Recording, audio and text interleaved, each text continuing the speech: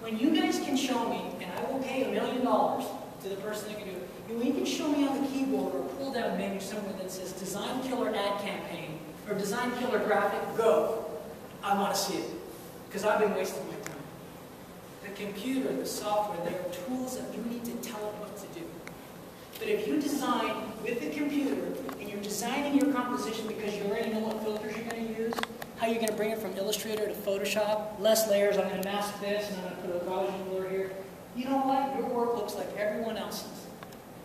I hate to say it, go home, because all I'm going to say is next. What we want to look for in our business are the design thinkers, because they understand that next execute and people create. This is why a pencil and a napkin at the cafeteria is your best friend. When I look at a book, and I see a lot of books at work, it's a cool part of my job. I can tell in 4 pieces or less the people who have promise, who have potential.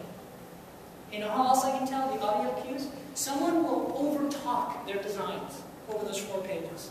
And what they're doing is they're validating, they're compensating for something else. Nothing is more powerful than being able to look at a book and go, holy crap, this is really good thinking.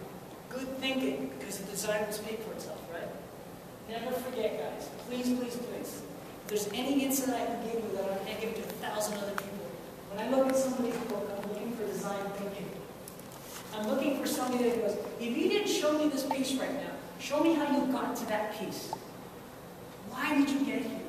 Most people are going to go, yeah, I'm really good at Photoshop.